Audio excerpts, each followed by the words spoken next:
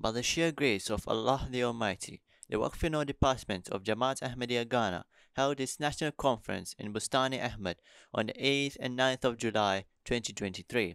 Waqfe aged 13 and above from all over Ghana took part in this two-day Ijtema.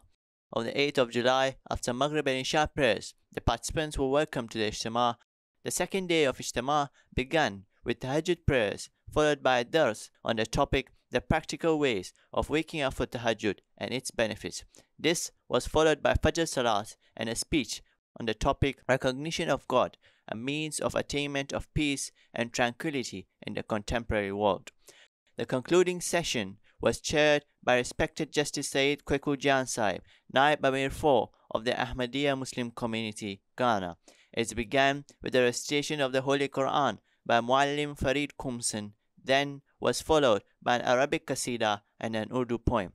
The National Secretary of the Waqfe Rashid Opoku Sahib, delivered the welcome address to the participants. This was followed by reading the two best essays which were selected from the competition which was held.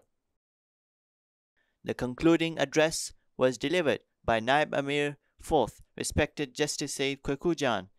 The concluding prayer was said after which the participants had lunch and namaz was offered. Some of the participants were asked of the opinions of the Ijtema, and this is what they had to say. Alhamdulillah, the program has come to an end, and we thank the Almighty Allah for having seen us through successfully. And I must say that Waqfe now is progressing steadily in Ghana here, and we are about 1,708, and 938 are the males, and then 744 are females. And we have a lot of them pursuing courses like medicine. Some are in the missionary field, and some are also engineers. We have architects in our midst, and so on and so forth. And so this is how far we have come, and we intend to do more to ensure that we go just beyond this where we have reached. I hope we'll get more of this coming up because there's socialization. You get to meet new people. We learn a lot of new things. And I encourage the organizers of this program to keep organizing programs like this for us.